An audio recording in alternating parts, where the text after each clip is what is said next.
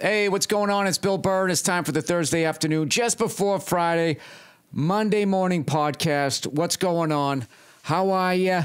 I am, once again, this is like all of a sudden, I never have fucking guests, and then all of a sudden they all come out of the woodwork almost at the same time, on all musicians. And once again, we have a very special guest, Miss Tal Wilkenfeld. How are you? I'm good. You got a new album coming out. Yep. Right? It just came out on Friday. What? I didn't even want to start with that because I know you've fucking been talking about all kinds of music. I had to ask you because we're over your place right now. How are you liking the Vitamix?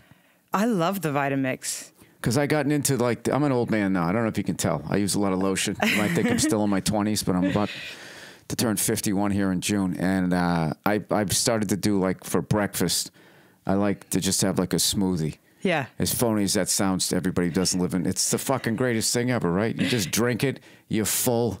Yeah. You know, rather than doing the Denny's Grand Slam breakfast, you feel like a tub of shit, which makes you eat something else bad. So people have been telling me about the Vitamix. This is where I am in my life right now. I'm like that was the thing. You have all these amazing instruments and shit, and the thing that stuck out was a Vitamix. I wonder if that one mashes up the fucking spinach and kale a little bit better. I have the best recipe too. You do? Yeah. I got two really good ones that I stand by. What are they? They trade. I got one that I substitute the kale for spinach. Spinach tastes better. All it is it's just that. I substitute for dandelion greens, just FYI. I use dandelion greens. Now, what do you do to sweeten that up so it's not bitter as shit? I use some honey. Just a little bit of honey. Just a little bit? Yeah. I remember one time my wife took me to some restaurant. We ended up eating dandelions, a dandelion. We were both trying it out. Hey, man, let's be healthy. We both looked at each other. It's it was one of the worst things I ever tasted. So when you grind that up, what do you have, almond milk in there too or something? No. It's actually a juice, really. It's not like a smoothie.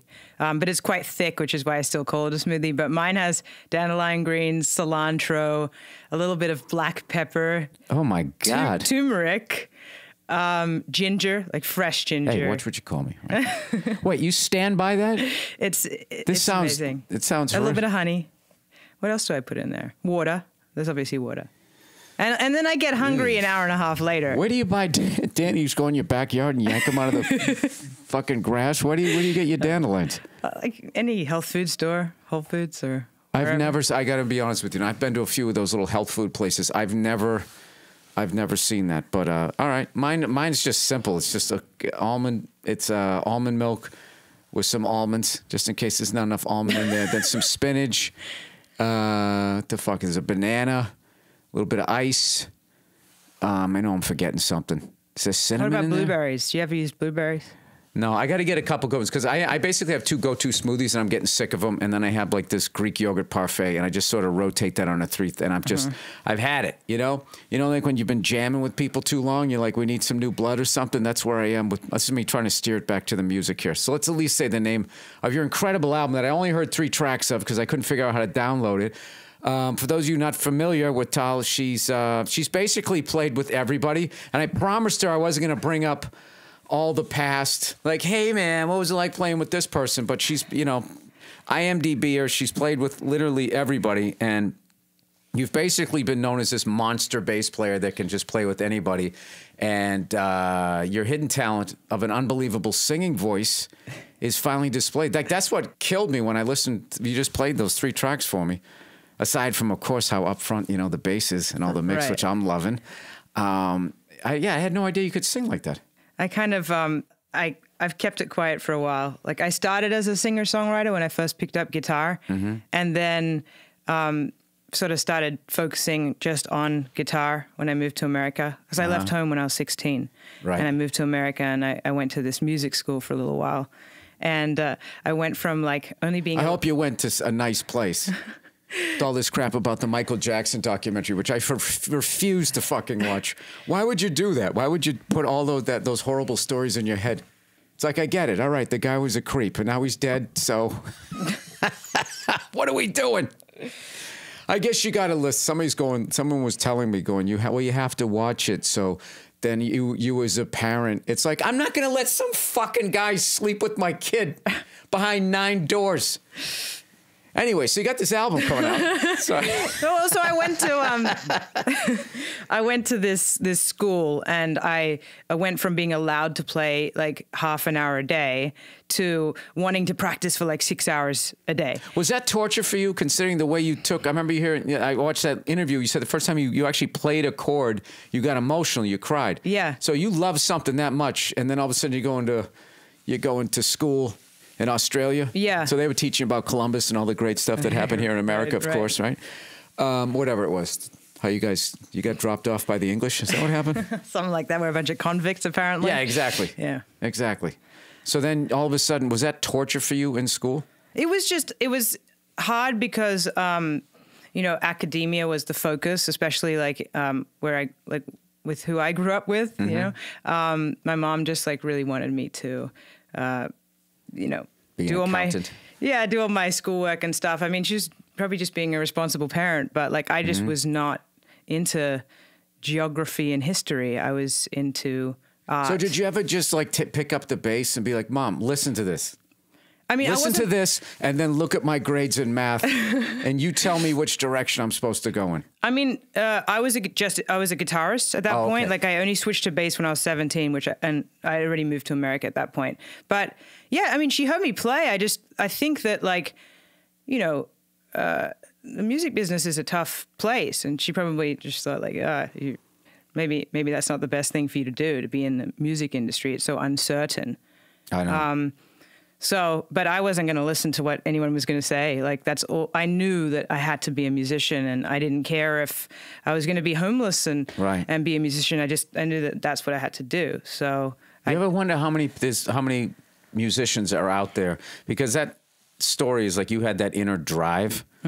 And like I always wondered like how many like Jimi Hendrix are like working at Home Depot because their parents or something, they just didn't have that thing to be like, no, fuck that, I'm doing it. Right. When really important people that basically taught you how to walk and talk and all of that stuff start telling you, you shouldn't go in that direction. Is that just something that was that something that developed? Was it the love that you had when you started playing guitar that you were like, no, I literally have to do this? Or do you feel you always had sort of that drive? Well, I actually think as a kid, especially as a teenager, like if your parents tell you not to do something, you're going to want to do it more. Right. Like 99% of teenagers. I dread those days when my daughter gets that age. Okay, yeah. So it probably worked out in the right way that she didn't really want me to focus on music, because that just made me want to do it more. Oh, okay. Yeah, I mean, I wouldn't even say I was necessarily rebellious, but if you want something that bad and someone's telling you no, you're like, well, I'll prove to you that I really deserve this, and I'm going to work my ass off. And I did. Like, I was so focused. Like, my rebellion as a teenager was to succeed as a musician. It wasn't like to go off and do drugs or whatever else. Like, that was my rebellion, was success.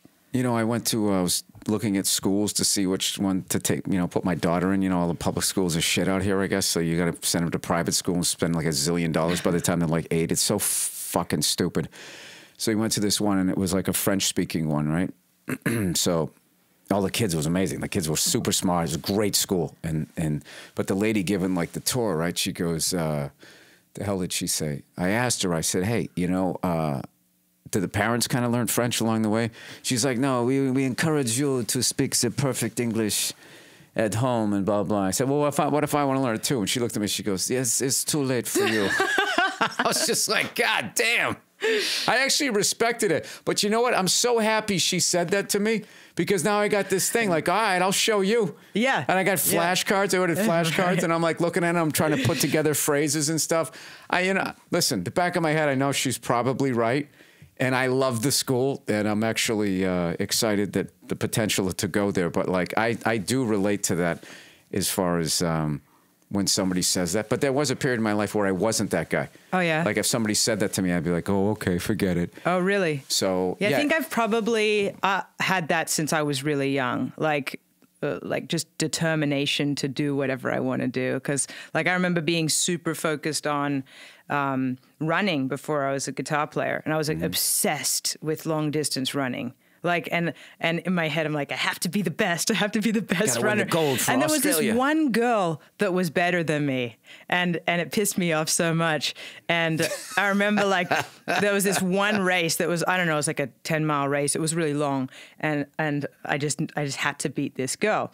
And I did beat the girl. You did? But I did this like celebratory dance afterwards because I was so excited, and I threw my back out.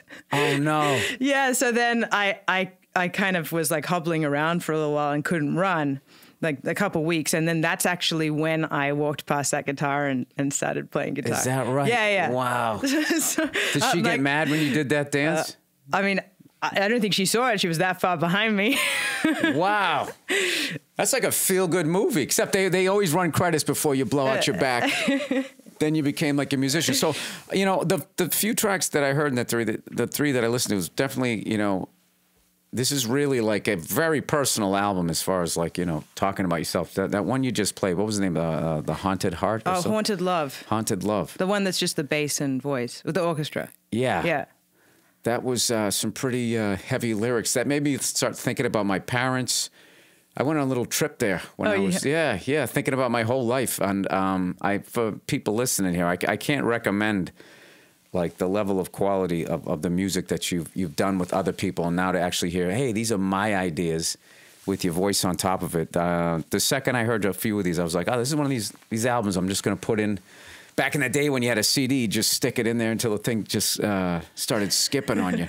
But you mean how your iTunes is skipping on you right now? You like have 30 seconds. Of I the know. Same song over and I am over the again. worst. I'm the worst. People are like, oh, you can download it. You got Spotify. It's like I don't have Spotify. I'm this idiot who I still buy music and then it fills up your computer. And now, because right now I need a new laptop, I need a new phone, and I need a new iPad. The whole thing's shitting the bed on me at the same time. And I miss. Can I buy it on vinyl? I have a record player. You can. Yes. I'll even give it to you on vinyl. They don't need to do that. You already got me a burrito here from coming over, so I'll throw some money towards that. But what was I going to say? So you also mentioned that you're actually going to be doing a whole tour on this thing too, huh? Yeah.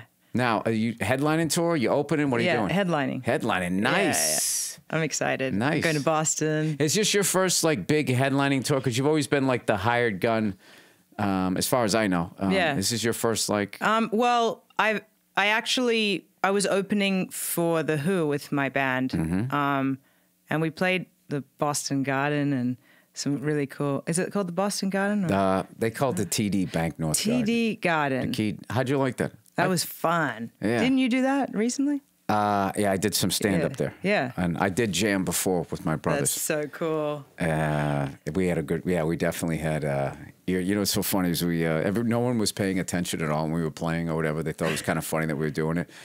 And there's this comedian, Jim Brewer, who does this amazing bit on Slayer fans, like how dedicated and crazy they are. Well, we actually played, I forget what song we played. We played a Slayer song. And literally it was like no one was reacting to anything we were doing. We suck, right? The second we started playing Slayer, some fucking security guy, like, you know, halfway up the arena just goes, Slayer! That was hilarious. So, now your style of music, like no, you're going to ask me something. No, right? I was going to say like what does playing before a stand-up set do for you? It makes the venue not as intimidating. I've only done it at like why does it because you know stand up in a place that big doesn't make sense. You're like how you know I had all these feelings of like why am I like how did I get here? What am I doing here? What the fuck do I have to say that justifies all these people showing up? You know, the normal, if you're any sort of like human being, that's what you have. If you're a psychopath, you're just like, well, how come I'm not playing the football stadium or whatever, you know, or playing the Roman Coliseum? But I was sitting there, and what was going through my head. But the first time I ever did one, I did for the New York Comedy Festival, and I did Madison Square Garden, and we got together and jammed in there. And I just did that because I love Led Zeppelin, and they did The Song Remains the Same. If I could just play some drums there and make a little bit of noise. And what happened was we were having so much fun, and I invited so many people down there that I didn't ever fully forget where I was. But next thing you know, I was yelling, "Hey, Josh, how does that Motley Crue thing?" And you're just yelling, and you just kind of made it yours. Yeah. So that night, it didn't feel I was able to kind of just like, I had already made a bunch of noise in there and nothing bad happened, you know, the roof didn't collapse. So I think that that's kind of like what it did for me. Although I fucked up at the Forum because I played it like 3 hours. I almost fucked up because I was just like, I got off stage and I was like wiped out. I was just like, oh no. Yeah.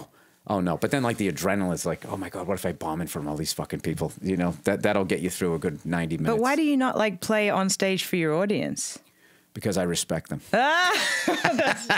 You're a great drummer. I don't know why you say that. I'm good for a comedian. I'll give you that. No, but I am not like because you know what I like one of my favorite things to do is to watch a pro play because it's just, you know, when they're just doing like a sound check, a lot of times they'll be physically playing something that I could play, but I could never make it sound like that. And there's always like a personality. You know, if you listen to a really good drummer, you can hear them in the playing, which you know, took me a while to be able to hear that, but now I'm able to do. And I've seen, I don't know, there's just something cool about it. It's like watching a professional hockey player, like taping up their stick. There's just something when you see a pro doing something, and you're into it, especially if it's your hobby, it's fucking mesmerizing. So that's why when a few times I've come over here, like I'm always in there because I like sitting back and just watching all of you guys play.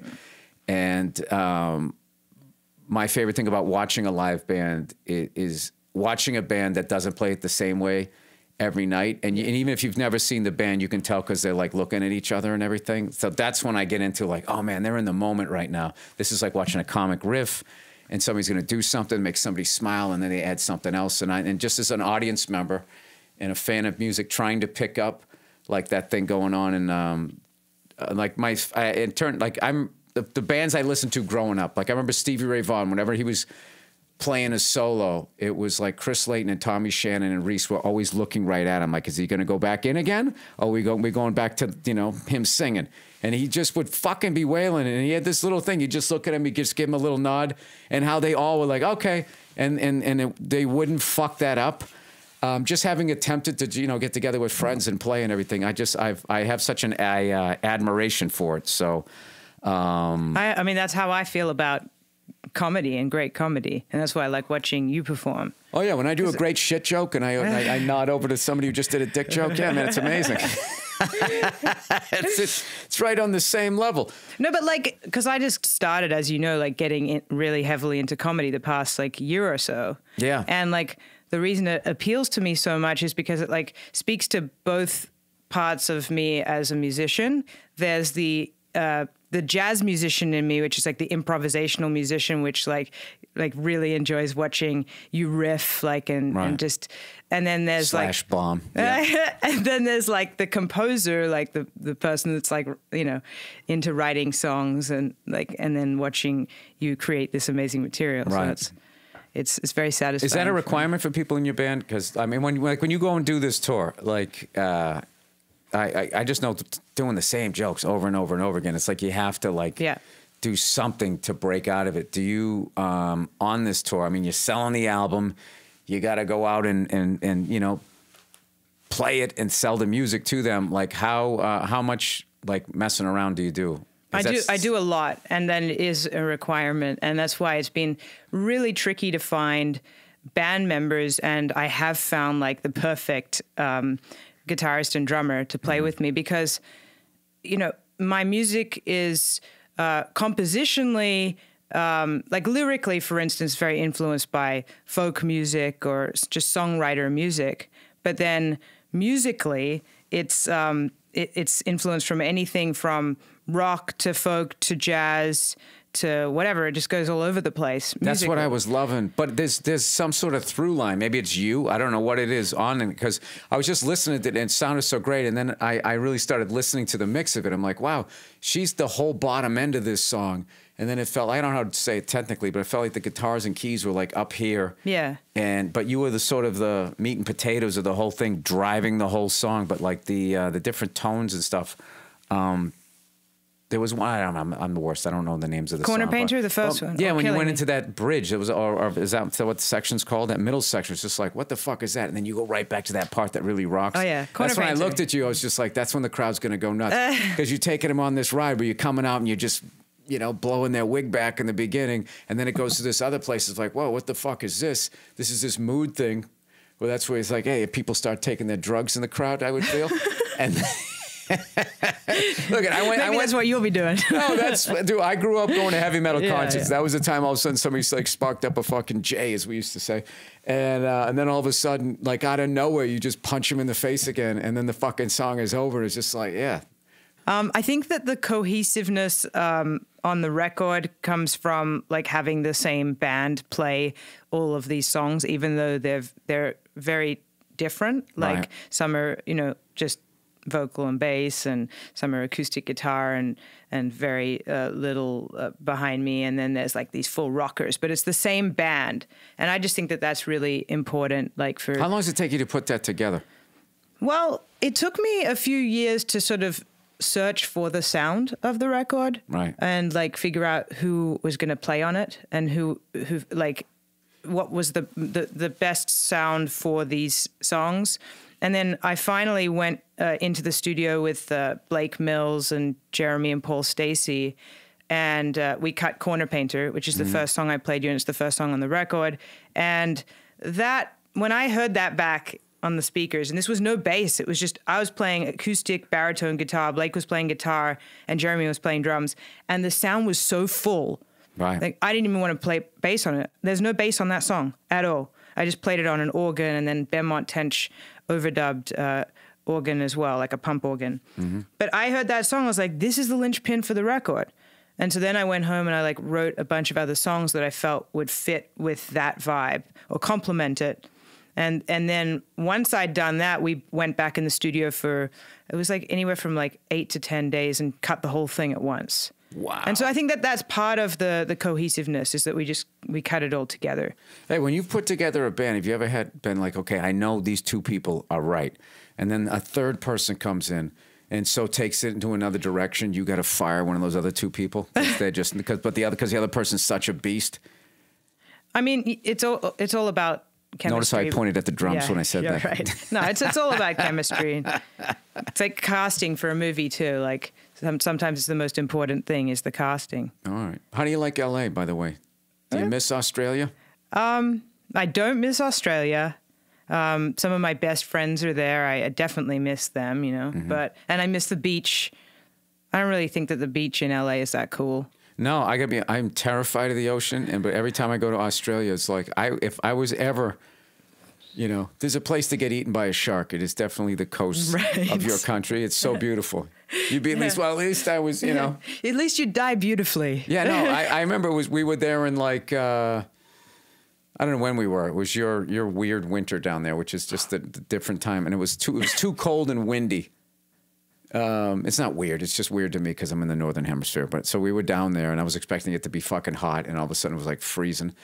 And even then I was looking at it, and I was like, if it wasn't so rough and it wasn't so cold, I think I would maybe.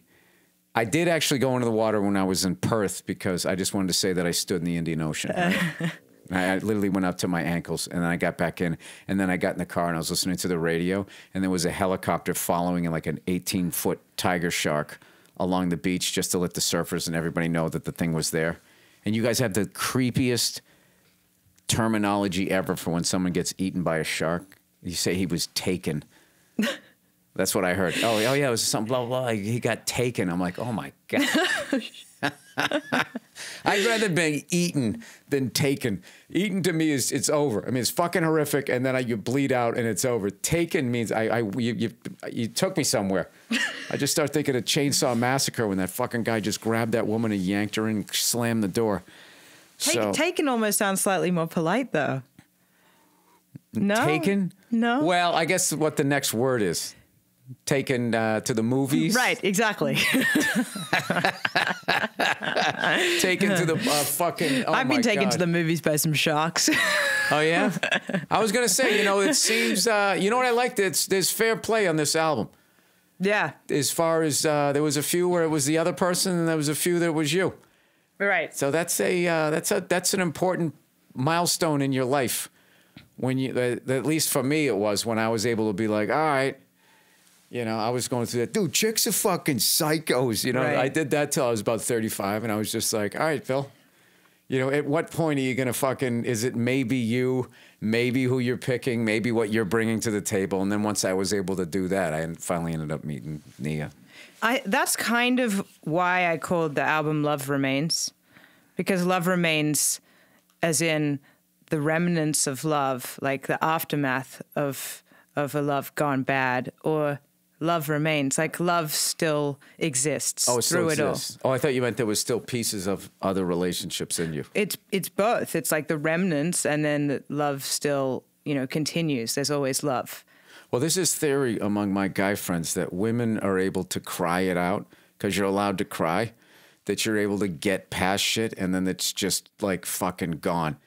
Where guys like hang on to shit. I mean, I was reading this book on Bob Cousy. He's one of the great Celtics, and Bill Russell, right? One of the greatest players of all time. And Bob Cousy's wife passed away, and he still has a picture on the wall, and he still talks to her. Well, I guess they didn't break up, so maybe it was that. But like, you know, I used to always joke with my wife going, you know, if I died, within 3 weeks, you'd have all my clothes down at Goodwill. You keep having your DVD in the back of a fucking closet, which she's like, no, I would never do that. But I just feel like women are better at either how you're wired, and then I also think it's one of the great emotions, crying.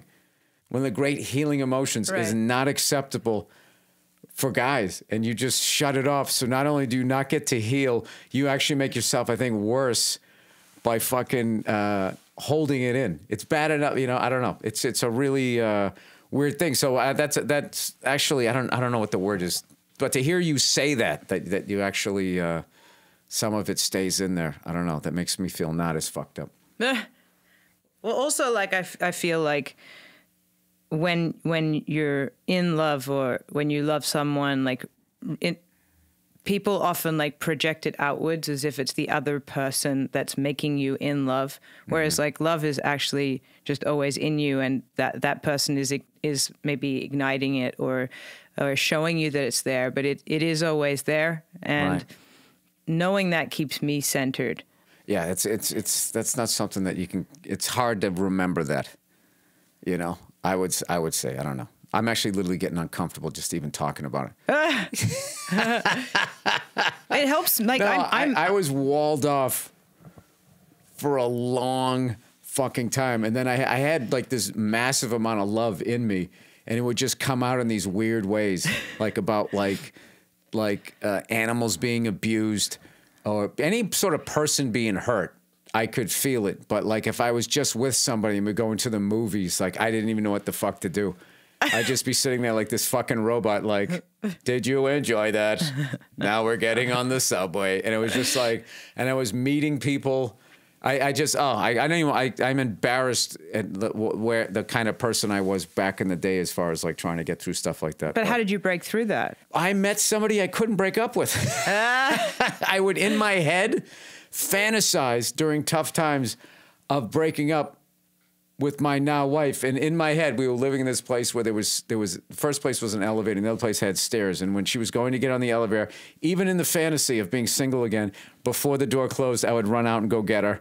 Or when she would walk down the stairs, all right, I come back in. Like I couldn't even, and for years I did that, and it never dawned on me. Like I've always been so fucking like not in touch with like, hey Bill, you know, this is the 20,000th fucking signal. Like I used to ride around, I had a paper route back in the day, and I used to ride around in the morning, and I had memorized comedy routines of my favorite comedians, and I would fantasize that I was doing them in front of the school. And it didn't dawn on me at that point, hey Bill, maybe you want to be a comedian. It didn't. It was just, I had no connection to it whatsoever. It was just me. I think at that point it was all about, you know, getting people to like me, so I wouldn't get the shit kicked out of me, or I wouldn't have to deal with some, it was before all this caring on social media. It's just like the whole, every day at school is just like, am I going to get it today? Or how can I get it off of me and get it onto the next weakest kid? It was a very weird, I don't know. Some of it was good, but a lot of it wasn't necessarily probably the way kids should grow up. Now we're probably like overly doing it. I don't know. You know what made me feel good when I came into your place there and you were like, oh, there's my phone. I lose my phone all the time. Oh my gosh. You have massive ADD? I also, unfortunately, get phone anxiety, which I hate. Like, which is, well, you don't have it, right? Yeah, if I don't have it, I start to like feel like, oh shit, where's the phone? Or like if I don't look at it for too long, I start to feel that. And so I have to work really hard at like disciplining myself so that I can like keep it away from me for a certain amount of hours to be like creative and productive. Because it's just like, I feel so sorry for kids that are like teenagers right now. Like they're just like so attached to their phones, and I see what it does to my brain. Teenager, I am. That was brutal. Yeah, no, it like gives you the shortest attention span. It like everything's just immediate. And so I'm just so glad that like it kind of came a little bit later. Well, you for me. realize we're like lab rats because we're like sort of the first wave of like, well, let's see what this does to people. I actually saw, I went and I got gas today and I saw this. After the burrito? No.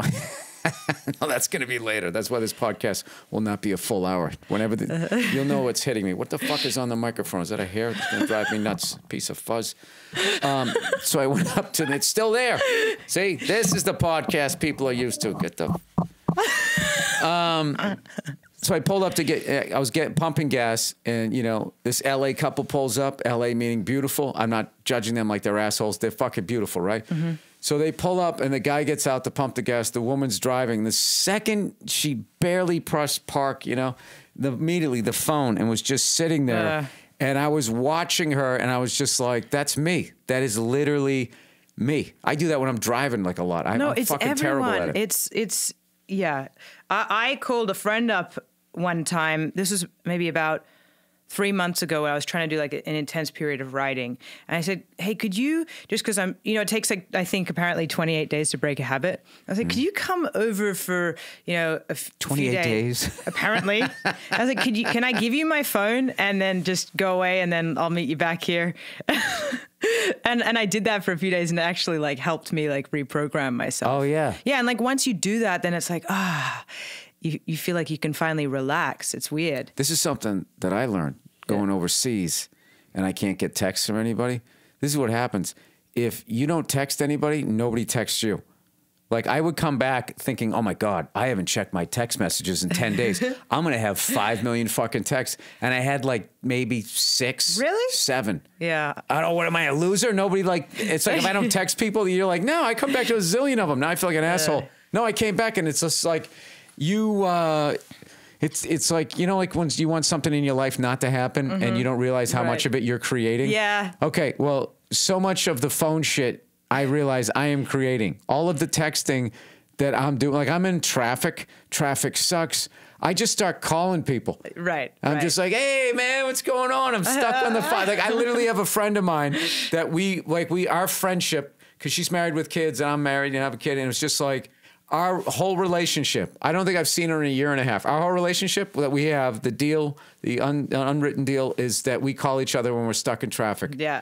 And the big joke is, hey, I'm on the 134. Right. Hey, I'm on the 101. Yep. Yeah. And then or the other person picks up. All right, where are you?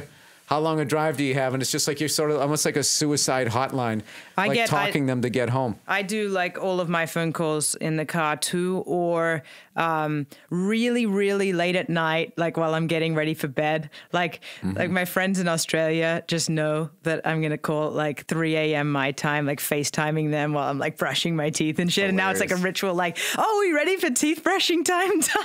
And what is it, like 7 the next day there, right? 7 at night, 14 hours? Or even slightly, something like that. Yeah. Around about then. It's great. Like I always call Australia at that time when I'm getting ready for bed. Like I don't have much time. When was the last time you heard some music that made you, like whenever I listen to like amazing music, I always fantasize that it's me doing it. Oh, yeah? Yeah, I do that. No, and all the way through the song. If the drums are awesome, I'm playing drums. Someone's singing great, then all of a sudden I'm doing that. I'm very self-involved. When was the last time you as a musician listened to something and you were just like, fuck, I wish that was me? Does that happen? No, it doesn't happen, but... Strike two with the texting and now the fantasizing. The fantasizing. I don't do that. But I listen and admire a lot of people. Who did you listen to coming up? I didn't want to ask you any of these questions. I know you've been asked this many times. Like, fuck, I listened to Miles Davis, and then of course there was the Bee Gees, jazz, disco. You know what I'm really obsessed with is that? Indian classical music. Do you remember that time we were like driving back from one of your shows and I played you some Indian classical music? I played you. I remember me and Josh were singing some song. I played a Bob Dylan song to you, which you really didn't like, or you were making fun of. But Bob Dylan is like one of my favorites of all time. I love Bob Dylan. Okay, but like you were like joking around, like changing the lyrics and stuff. I was just being an ass. I was being Josh, two comedians. We do that all the time. Yeah, no, but you made me laugh so much. Oh, okay. And then I played you an Indian classical piece, but maybe you don't remember that. But what I I remember you played me that blues song. Yeah, that was Blind Willie Johnson. Yes. Also one of my faves. Yes, okay. Yeah. That I remember. Yeah. I love old blues. Like, it's so raw and real. Right. And I also like, because if you'll notice, like, on my album, like, I switch in and out of, like, time signatures a lot. But it doesn't sound like I'm switching time signatures. At least that's what I've been told. Did you do that on the things that I was? Yeah. I didn't really notice that. But that's what I'm saying, like, because I let the music... like the melody or the story guide the time, as opposed to like the other way around. Like sometimes people will write the music first and then they lay the melody and stuff on top. Oh, I saw an interview with somebody said every time I come on with a riff, it's in a weird time signature and then the drummer fixes it. And I remember thinking like, you should have fucking kept it right in that. Yeah, but what like, the fuck do I know? But I'm just saying that's what I would think. Yeah, like I was joking around like with Bob Weir because like basically. He played with Lightning Hopkins. Is he a comedian? Bob Weir, yeah. I'm kidding. Grateful Dead, right? Yeah. Right. Now, he played with Lightning Hopkins, who's one of my favorite like blues players. And I know when he started, like those guys were all like in their 40s, right? Yeah. And the blues guys, I mean. And he was joking around like saying that like Lightning played like the 12.5 bar blues because, you know, if he has to add a beat to finish the story he's telling, then he's going to add a beat.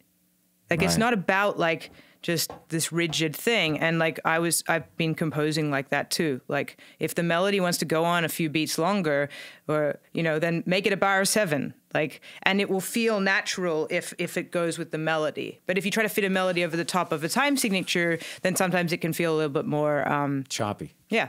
Oh, I get that. Yeah. Because then because to the layperson, they're not listening what time it's in. No, they're just following the melody and the story.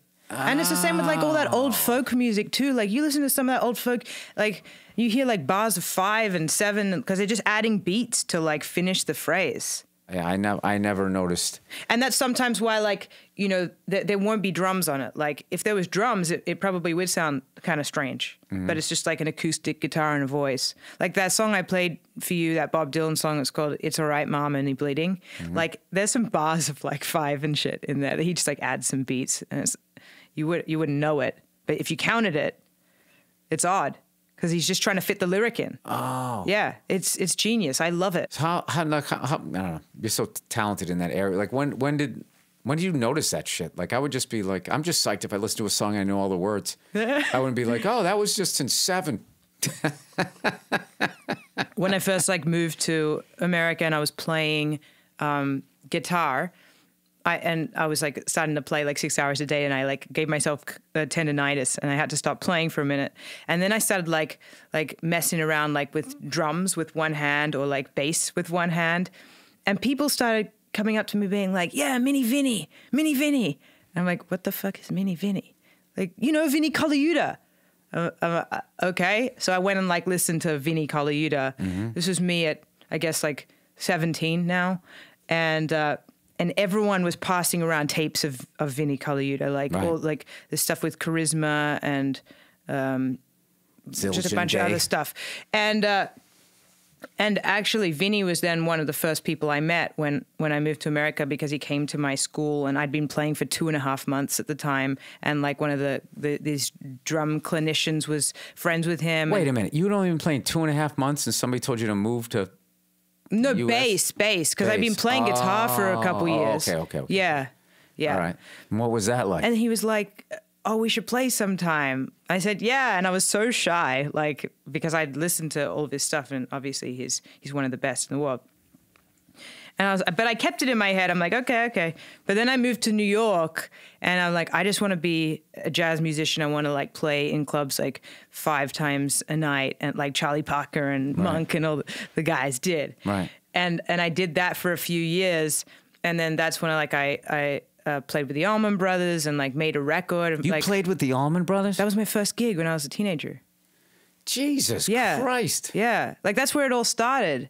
And then I came back to LA and I like played Vinny this stuff with the Allman Brothers in my my solo project. And then weeks later he got the call from Jeff Beck that like, or Jeff Beck's management, that they needed a bass player. And then he told them about me, and then they called me and they asked me to send in tapes. I sent in the tapes. And the next thing I knew, I was flying to England to audition for Jeff. So, and then everything like, you know, Prince and Herbie. How old were you? I think I was 21 when I started playing with Jeff. Yeah. Jesus Christ. That's the first time I saw you, was Right. when that live at Ronnie Scott's, which I've still never been in there. The couple times I've gone to London, I always see it. It's always like packed. I'm like, I fucking want to go in there and just have a drink and actually listen to some music for like 2 seconds. That's the first time I saw you. So were you nervous when you went into the audition? Well, I was food poisoned. I just got off a plane, like where me and Vinny went to the airport, and I ate some barbecue chicken pizza. And I got on the plane, and Vinny's like raving on about politics because he's obsessed with politics.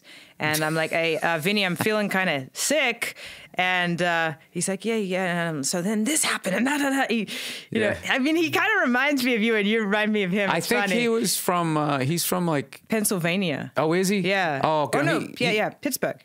Oh, he's from Pittsburgh. Yeah. Oh, he's a Pittsburgh guy. Oh, but he went to Berkeley. That's why. I knew there was some sort of Massachusetts connection there. Okay. Yeah. But anyway, he's going on about politics. And then meanwhile, I just like throw up in a bag. And I'm like, there it is. He's like, there, what is? I'm like, I'll see you in 10 hours. And I was so sick that like, then I had to like get rushed to the hospital when we landed and like be on a drip. And then the next day I auditioned for Jeff.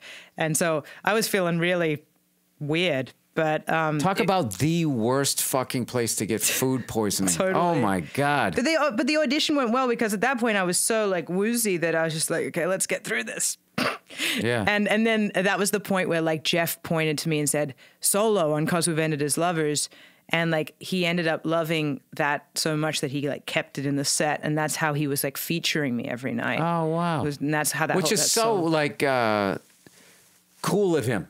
Totally. Considering who he is and all of that stuff. Yeah. To like, I love when people do stuff like that. There's a lot of comedians that that I'm a fan of. But what really makes me, over the top is when I see them like encouraging and helping out, comics that are coming up. Because I hate that fucking thing of, that behavior. People get to a certain level and then they start treating, I don't know, I'm here and you're there. It's all stupid. It's just like, No, you're great like that, like the way that you kind of mentor younger comedians. I mean, I try not to be in it. I mean, I remember most people were nice, but I definitely remember the people who weren't. Oh my Not gosh. necessarily the names, but I just remember how that made me feel.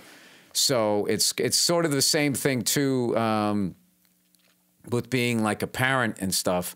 I remember the good days at school, and I remember the bad days. So I remember how much fun it was playing with the other kids at school, and then I also remember how bad it was if you wore the wrong shirt or whatever, and it was just your day to take the pounding, and just like how you could just literally begin. It was literally like your world, and that's something that I'm hoping I'm going to be able to remember, which I think I will as my kids going through school, as far as knowing that those days, who the hell knows with all the fucking cameras out there? I don't know if you get away with anything. My buddy was just telling me, he told this story. There was some kid everybody picked on that day, and then the kids who picked on him, they found out who all of them were, and they had to go see the fucking psychologist and shit.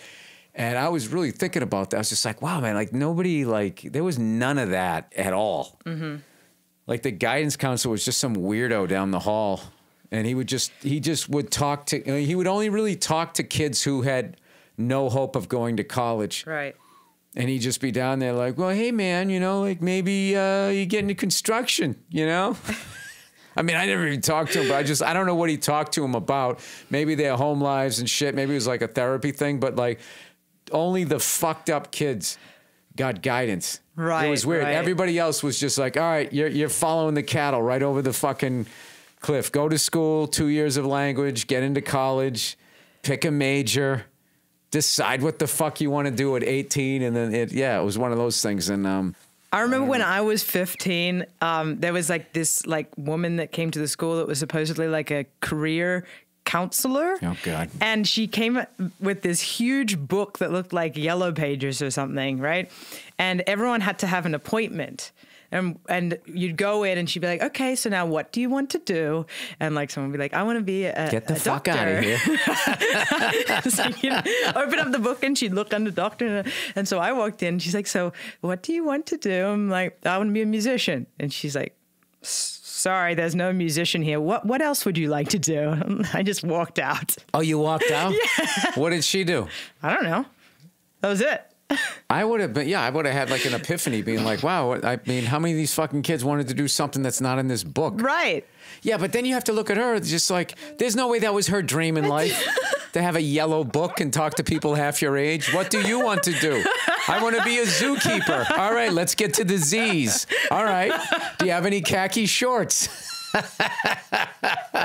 So you literally have somebody who didn't follow a dream talking you out of yours, and you had the strength to fucking walk away from that. That's very, very commendable. So those are the moments in life that haunt me, that I think back into my life when somebody said something negative, and thank God, you know, I didn't latch onto it totally, and somebody else, like, because I have there's like 3 like moments in my life, you know, like climbing up a fucking cliff that if I went to go this way, I would have fell back down, and just the luck of it. Sometimes when I think of it, like, God, what if I didn't meet this person, you know? And I mean, I worked with this guy in a warehouse, and I finally found somebody that was into comedy the way I was, and he understood that you could become it. You know what I mean? Right. Like, he was going like, dude, these guys on TV are not funny, man. One of these days I'm going to take a shot at Jack Daniels and just go on stage and do it. And all of a sudden, like, because it just, you know, it was on TV. That was like a million miles away. There was no fucking internet or anything. And nobody had video cameras, nothing. So it just seemed impossible. It was so impossible, it didn't even seem impossible. I didn't even enter my brain. It'd be like fucking going to the moon. And all of a sudden he was just next to me going, I'm going to fucking do it. And I was just thinking like, well, shit, if he can try it, I'm going to try it. So if I don't run into him, and if he doesn't have the balls to say I'm going to try it, then I'm just fucking hanging out with other knuckleheads like me drinking, then all of a sudden I'm 30 and where the fuck am I, you know? So. But do you believe like in like a destiny? Like, do you believe that if that wouldn't have happened, something else would have happened? Or do you believe like it was... I don't believe in destiny because of tragedy. Right. I don't think that anybody's destiny is there hey, thank God you're not this person. I just think you get lucky. You get lucky. It's like a half-court shot, I would say, in a lot of... Wait, well, maybe it's not that. It's. Do you think it's like partly luck and partly manifestation? Like if you really want something, you're going to create the path for it, and it can go in many directions. Yeah, but I also feel like, and there's also tragedy, which is unavoidable and unpredictable. The tragedy of where you're born, right? What you look like, what race you are, what part of the world you're in. Like how lucky I was to be a white guy born in USA, you know what I mean? And how lucky I was to be born outside of Boston, had this crazy, insane scene. There's like a lot of like, you know, hurdles that were like this big. And even then, because of all the bullshit, that even if you get that much of a head start, all of this other shit that can emotionally fuck you up can, you know, I mean, I think by the time I was like 9, I had already just sort of like, I had that. Yeah, I don't give a fuck. I don't give a fuck. I just didn't give a shit. Like, but I did. You know what I mean? And then that's all your work to get back to that person who did care and did want stuff. You just, as a defense mechanism, you just like, yeah, I don't give a fuck.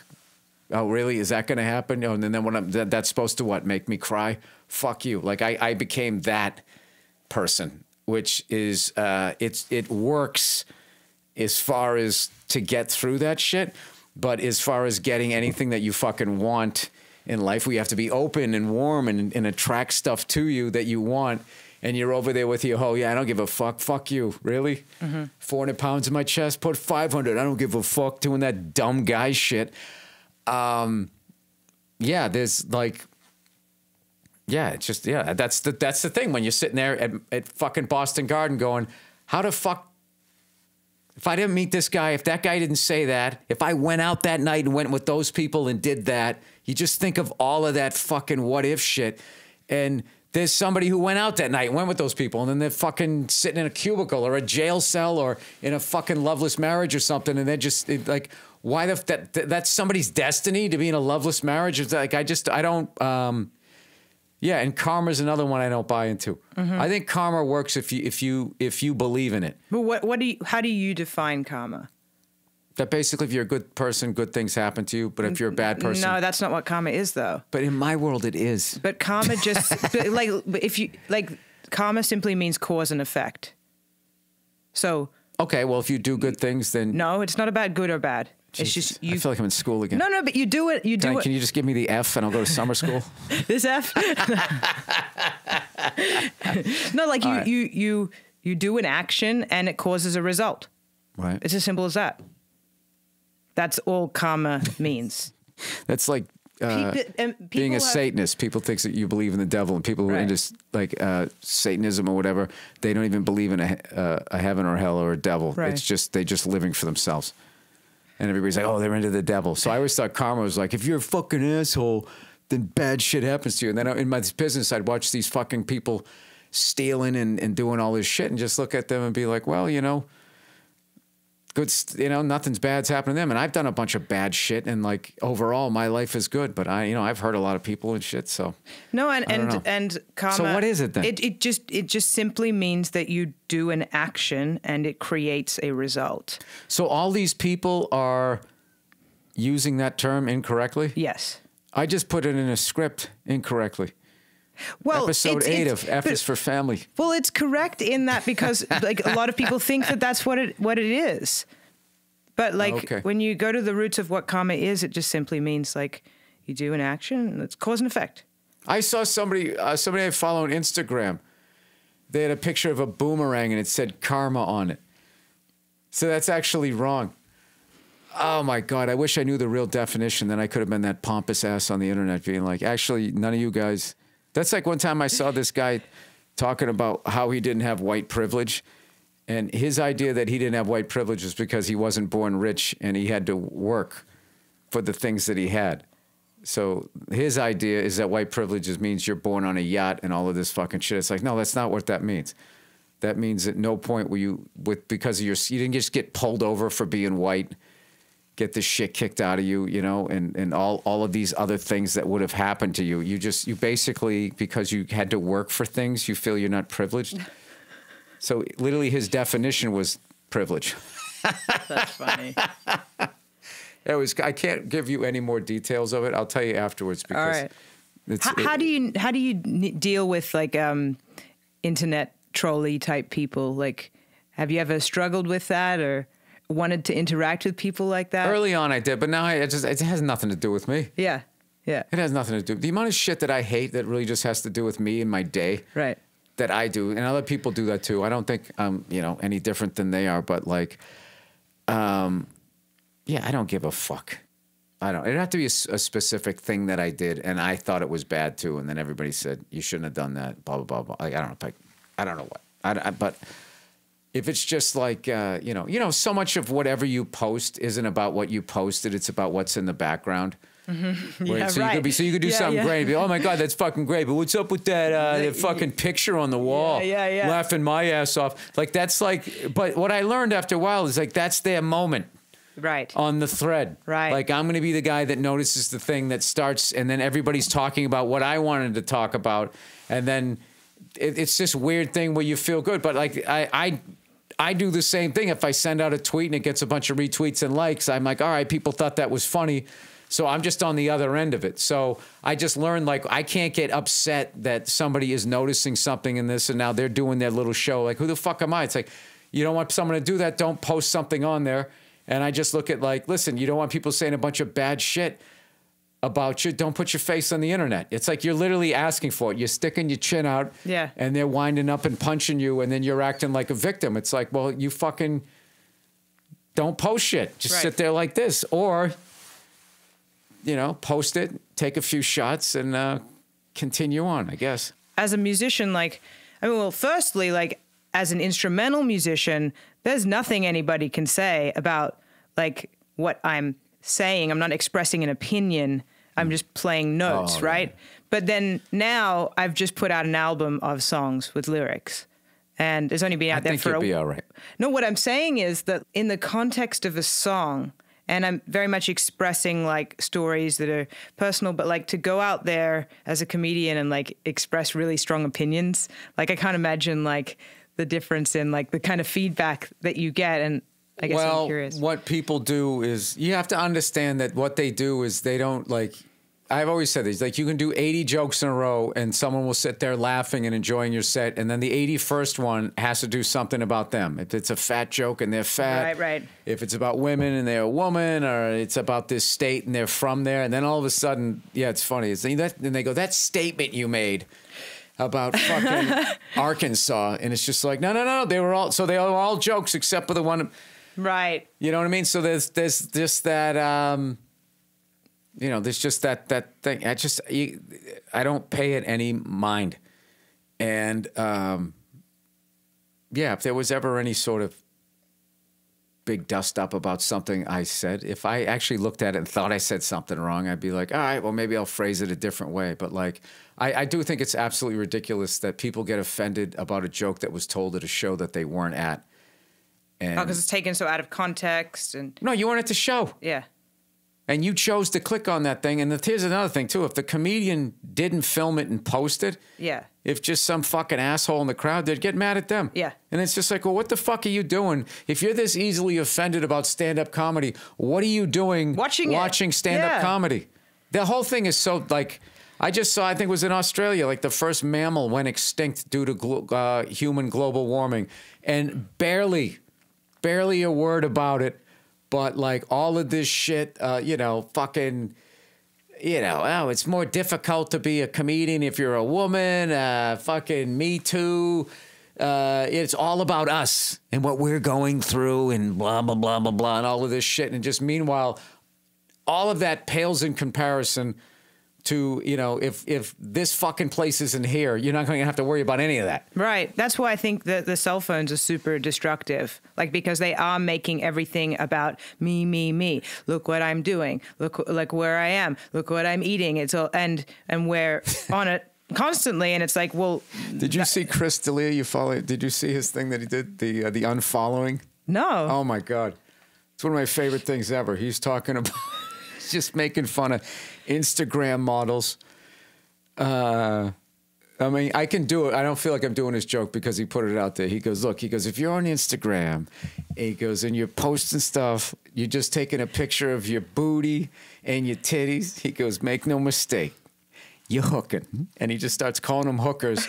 And you know, and then he just starts really like some of these people I didn't even know fucking existed. I guess there's this thing that pretty girls do where they bite into a sandwich and they kind of look up like that. All right. Saying like, that I'm going to start this thing called the unfollowing. And what I love about it is, first of all, I'm seeing him turning the corner as a comedian because he was always he just had that. This guy is like a fucking closer, you know, and now. He's like finding his like this razor because he was always kind of fun and energetic and stuff. But now it's becoming this, you're seeing this force going in this direction. Like I was fucking crying, laughing. Like I'm not, very few things along those lines make me laugh. And it just really fucking was making me laugh. But the funniest thing about that is that would really bother somebody like that, where like, because they're living, not that I would want to hurt those people, because it's very easy to hate beautiful people. You know what I mean? It just is. They're very hateable as you're staring at them because you hate yourself. Like, why am I this fucking obsessed with like this beauty and all of this stuff. Like look at it. You got like, I got to fucking do 9 hours of fucking specials to get half as many followings as you do because you wore a fucking half shirt, you know? So there was just something funny to just finally see a movement to make their numbers go down. I don't know. The more I'm saying this out loud, I'm actually realizing that it kind of says more about me than about those people that take those pictures. But I don't know. I just thought that shit is funny. So I'm actually watching that girl at the gas station. I'm going to try to take like this morning, I didn't have my phone, you know, and I spent the entire like 2.5 hours I had with my daughter this morning. Chased her around. We played with the puzzles. I read the books. What else did we do? Was teach her how to play catch. And I think she's going to throw with the left hand, which would be really cool. Although she's really big with the Daryl Dawkins over-the-top sort of two-handed slam. I know you're not going to know that reference. He played for the 76ers before you were born. So I'm trying to get her not to be into stuff like that. But the weird thing is because they're so hyper with their energy and all you want to do is just hold them and hug them, the best way to do that is if you put on their favorite cartoon and then they just totally snuggle up next to you. But then there's no interaction other than the physical, because then you're literally saying like, hey, you know, give me a kiss. And they'll just sort of lean into you and not even look at you, just give you the cheek, and they just sort of lasered into that. And I'm like, I don't know. I watched a lot of TV. I did all right in life. What the fuck are you going to do? I wasn't even allowed to watch TV. Yeah, and look at you. Look how fucking talented you are. And I'm up there just screaming and yelling like a lunatic. Where can people get this album? Anywhere you listen to music. Can they download it on iTunes? Yeah. Spotify? I mean, you can't, all that? right? I know. I don't think a truer thing's going to be said on this podcast than that. Yeah, I can't because my fucking computer's filled up and I forget my password all the time. Well, I just want to congratulate you because I know you worked so hard on this. Just assembling a band and all of that type of stuff. Like there's so much more work to this where I just like, I need to write a new hour. I don't have to find a mic stand guy and all of this shit. I just have to go out and just go do it. But whatever you did, the 3 songs that I listened to, I mean, it is just, it's on such a high level creativity and everything. I'm really happy for you and everybody watching, listening, because there is going to be some clips of this on video. Please download. And it is called Love Remains. Love Remains. All right. Thank you for coming on. I was going to ask you, how do you stop doing ums and ahs and you knows and shit like that? How do I? Yeah. No, I don't. I do it all the time. You do it all the time? Why? Because like it's something that... Oh, because you do it? I do it so much. Oh, I do it too. Oh, you do? And you don't care? No, I don't give a fuck. You listen to... Keith Richards, people can't understand him. He doesn't give a shit. But like, what about when you're doing material? I guess because you've written the material, there's going to be less of that because you know what you're about to say, as opposed to if you're just doing a podcast. If I was to actually try to work on something like that, then I would be up here, which is not where I want to be. Right, yeah. I want to be just coming down the rain spout and out my fucking mouth. But would that be like considered technique for a comedian to like at some point work on that? Yes, it would. Whereas, like with I learned when I started taking drum lessons from Dave Elitch, how much, you know, of the way I was playing was getting in the way of me getting to where I wanted to be with whatever. Because my technique, I was like sitting like this, and I was grabbing the sticks like I was getting blisters, and I wasn't making gravity, anything that had to do with physics work for me. So I was literally fighting the drum kit. And then he taught me all of this stuff. I haven't seen him in a couple of months and I'm going back to my bad old habits. But there is that thing, I think, that like, well, we'll say with like a musician, it's like, I don't want to learn how to read, man. I just want to, I just want to fucking be this, free fucking thing, right? And just... There is merit in that because you do have those people who only can play if there's sheet music in front of them. Right. But if you can somehow marry both of those, where you actually have technique, but you can still play from here and not be up there, I think that that's like the promised land. And I always kind of felt as a comedian, if you could somehow combine Richard Pryor, that special he did live in concert on Long Beach, if you could combine that with George Carlin, where his stuff was just like, I feel like he knew every fucking word that he was going to say. And it was like, you're just like, pop, pop, pop, pop, pop, pop, the whole time, where Pryor, you know, on that special came walking out. It was like a hell gig. There was people walking around and shit. And he just started making fun of people. And I think the way he was wired, that helped him. That helped him better than if everyone was just sitting there staring at him like, okay, begin your stand-up special. I think that he came out and, you know, sit your ass down, you know, sit your fucking ugly ass down, with all that stuff that he was saying. And everyone was just walking around, he was riffing, and then he just got in a zone. And what's amazing, you know, is if you get into a zone, usually that'll last for like 6 minutes, because what happens after 6 minutes of that is you're like, you start worrying, going, well, what happens when this ends and I have to go into my act? I'm going to be fucked. And you can't think that, because that, it's almost like when you ever try like meditating. Yeah. So, you know, like when you start to feel like you're floating and like leaving your body, if you start thinking, oh my God, this is great, I'm leaving, then you whoosh, you just go right back down. So that's the same way with like catching a zone. So like what I've learned, the little I know about technique with like drums, is you just practice a little bit every day. And then when it starts to become this thing you don't have to think about, then all those skills you learned about sort of leaving your body and just like, I mean, your body's there, but you're listening to what you're playing that's making you do that next thing. If you can exist, you can go back there with all this technique. Now you're not going to get hurt. You're not going to get tired. I mean, eventually you will, but like, so I think with a comedian, if I was to try to do that, like, okay, maybe I won't curse as much or something like that. Like there would definitely be a few steps backwards. But I think, yeah, maybe it would help me. I don't know. I honestly don't think. Okay, because if I go up there and I start doing that, it's all about not being here. I mean, I'm obviously thinking like, okay, I'm gonna. It's more like, okay, like I just walk out, I just start talking, and then this joke comes out, and then I said this joke, which made me think, oh yeah, I have this joke, and look at this fucking guy, and then it just sort of oh, now we're over here, and you just. But do you have like a set list of jokes, like you want to do it in this order or this order? Yeah, but that is all out the fucking window the second I go up there. Oh, yeah. And so, well, some nights it goes like that. And then other nights, like I definitely have like sections, but there's some nights I just go out there and all of a sudden I tell the last joke first and I'm switching everything around. And then the guy I tour with is just, you know, waiting to go on stage going like, dude, I didn't know what the fuck was going on. Or you did your closing bit in the middle. I was like, wait, he's only doing 35 minutes. And then you went on, you did like another, you know, whatever, another 25 after that or something. I have like the main set list, you know? So that's the, you know, this is the plan, the general fucking plan. And then you go out there and shit happens. You're in a weird mood. Somebody says something. You look at something in the back of the room that makes you think of something. And then it goes in that direction.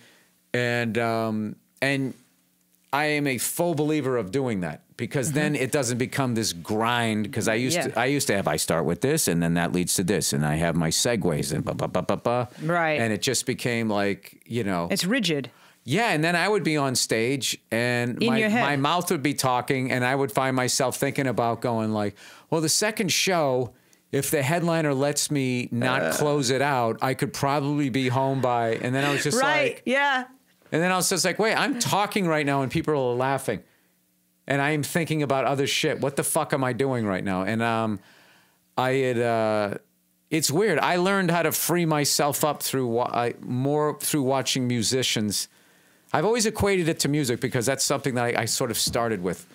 So I always thought, I remember talking to a long time ago, late great Patrice O'Neill, and I was telling him, I was like, you know, I always wished I could see somebody, because you couldn't gauge how good you were. You know, you can't see how good you are or how much you're improving because you're you. You know what I mean? You're just in there. So I always said, I wish I could just have somebody sit down and play guitar at the level of comic that I am right now. It's like, could they change chords? Could they play without looking? Could they solo? Like, where am I on that trajectory? And it was one of the few times he didn't give me any shit. He was just like, huh, he goes, that's actually interesting. Then probably I reacted to that, and then he probably trashed me because he actually opened up for half a second. So, yeah. Fascinating. The fascinating nuts and bolts of how to tell dick and shit jokes. We'll continue after these messages from Stamps.com. And now for Bill Burr's theme song. Oh, I get a theme song out of this.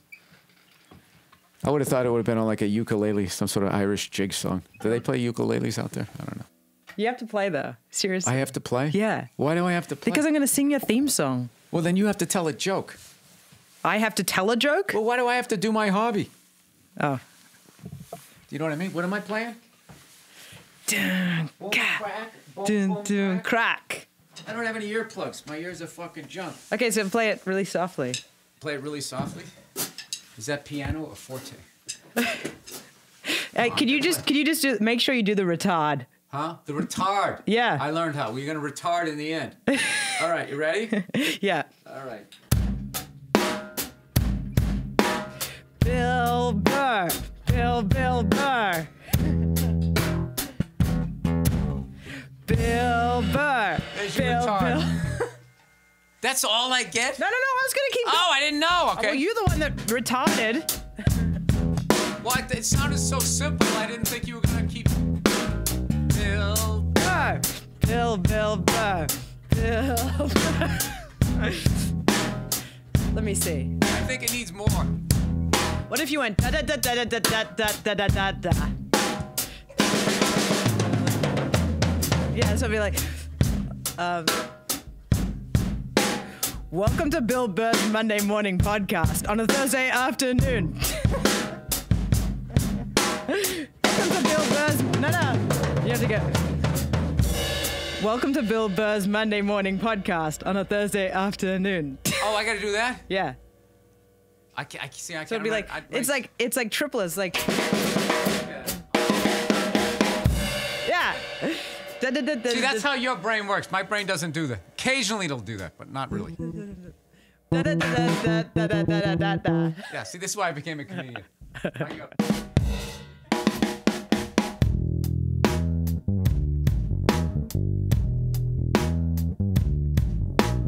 Bill Burr. Bill Burr. Bill Burr. Bill Burr. Bill Burr. Welcome to Bill Burr's Monday Morning Podcast on a Thursday afternoon. That's how it has to end. That's the retard. All right.